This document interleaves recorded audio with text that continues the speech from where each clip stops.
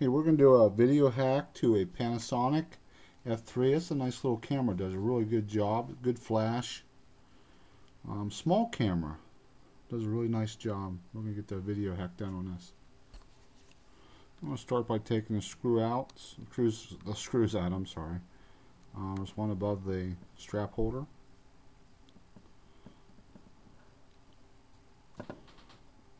There. One on down from it.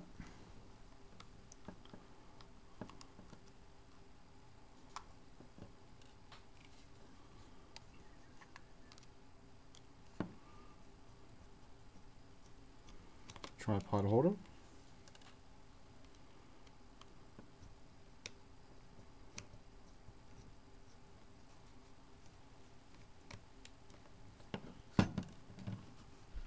And two on the other side.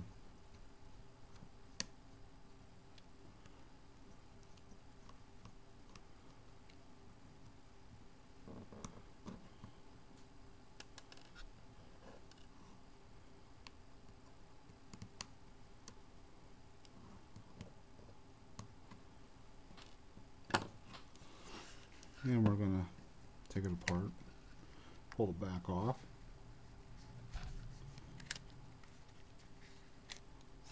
Oops.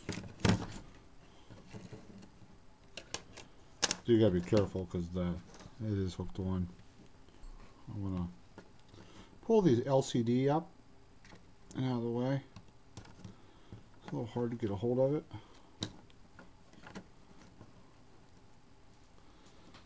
I'm going to take the LCD holder off.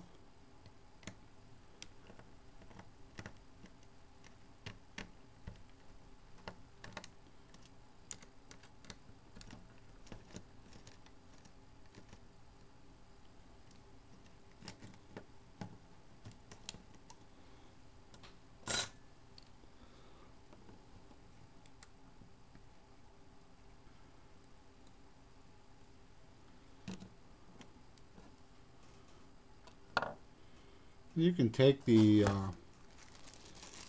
LCD off if you want. I'm not going to. This isn't a bad hack. I don't have to take it all off. This is where I want to get to. Right in here. And this is what I want to hack into. These three and your positive and negative. So it's 1, 2, 3, positive, negative. Okay, I'm going to do the externals first. They're marked positive and negative, so it's kind of hard to mess this part up. So we're going to tin our wire.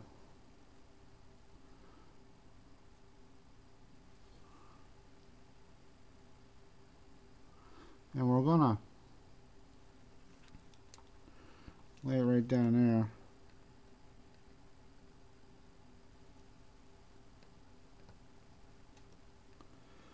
That's set.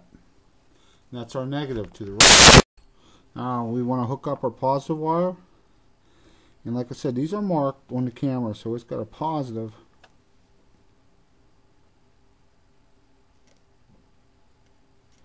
Right there.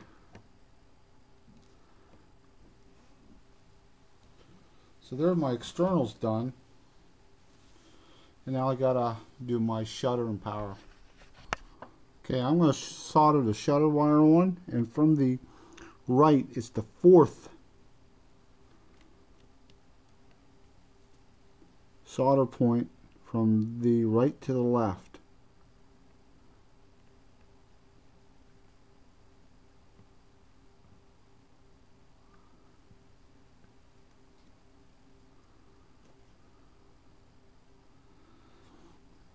So my common from the right to the left on the solder points there is common for the first post. Second post to the left is shutter, or I'm sorry, power, and the 4th one would be shutter. And like I said, my power from the right to the left is the second one.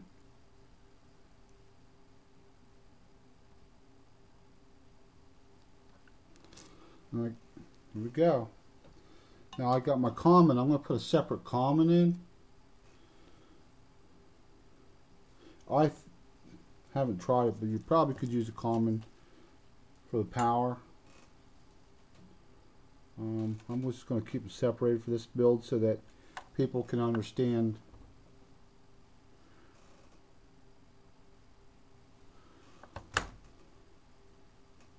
It's just a way to separate the hack. So the column is going to be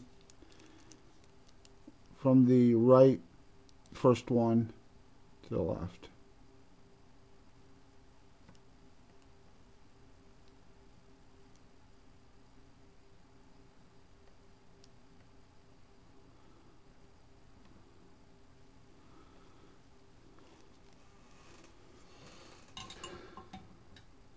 There, I got my wires hacked. Actually, my camera's hacked, so we're going to start putting back together. Okay, for us to put this back together, I'm going to bring this LCD back. And I want to go underneath the LCD because I want to come out the bottom. And I want to come down to about here. And I can clip myself a spot there to do this. Okay, I put a piece of tape over this section. Right here is where the capacitor is. You can drain the capacitor. I can't find my resistor to do it. But I'm going to chip out. Now be careful not to cut these wires. I'm going to cut a little chamfer here right next to the tripod to run my wires out of. There we go. And I'm going to start tucking my wires in there, and I'll have to drill my front cover so they can come out of here. I need to get them through here. Routing the wires is about half the battle.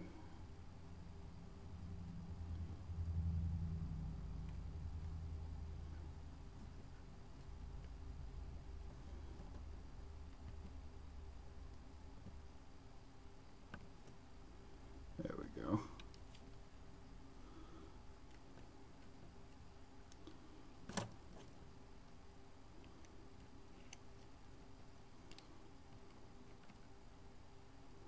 I like to use fairly small wires. These are 30 gauge wires to so I can get them underneath the LCD cover, or I'm sorry, not cover, but LCD mounting bracket.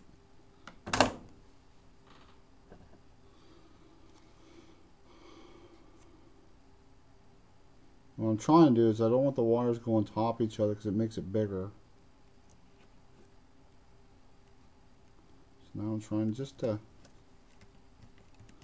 I can hold them down with a piece of tape. And that's what I'm heading for, is that little chamfer I took out of there.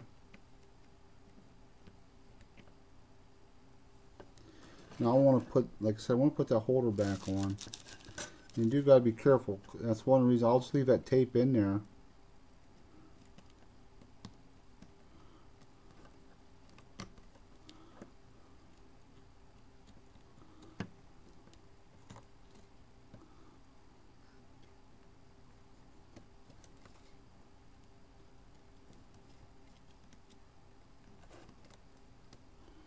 And I put my screws back in. And it's a challenge to keep the wires where they're supposed to be. And of course I don't want to, so I'm going to throw another piece of tape just to hold them there, because every time I put that on there it wants to shift. And I use electrical tape. I don't recommend using anything other than that.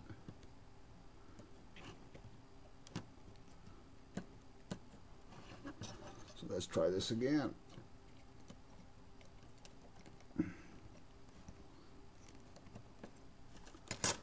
I covered my holes. We're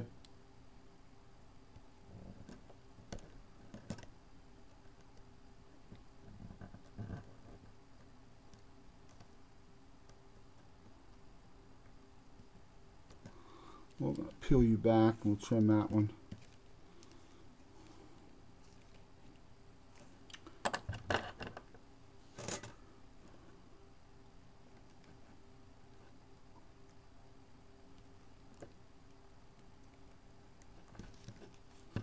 There we go. Let's try this again.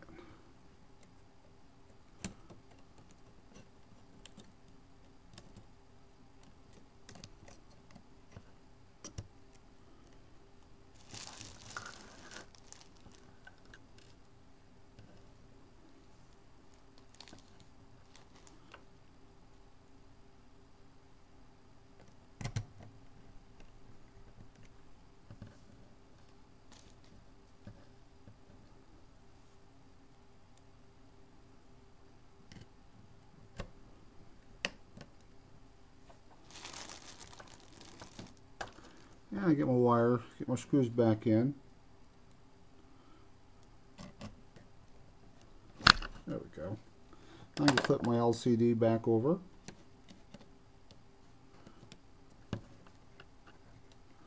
Now I'm going to have to modify my back cover, so I'm going to figure out where I need to grind. I don't think I'm going to grind. I'm just going to, what I'm going to do is I'm just going to cut that piece out. You can run your wires anywhere you want. You can run them out the top, whatever works for you. I like the bottom because I always have my board at the bottom. I'm going to put my cover back on.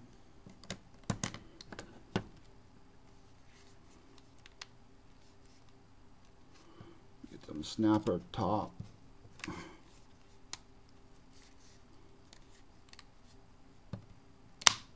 There it went.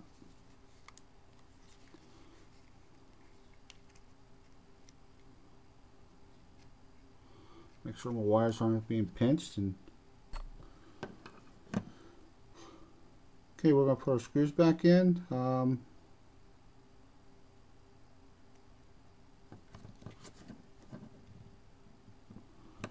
Remember the one above the strap holder. Reverse of what we took out.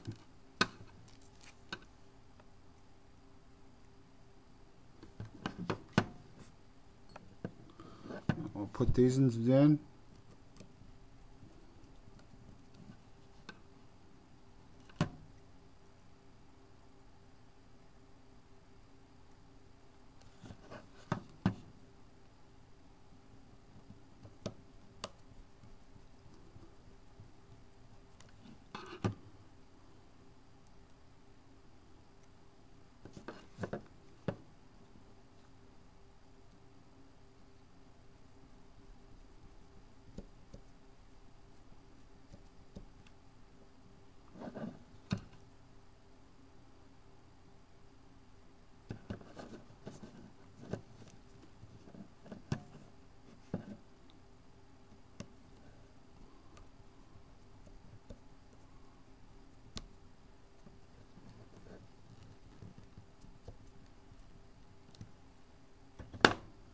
Okay,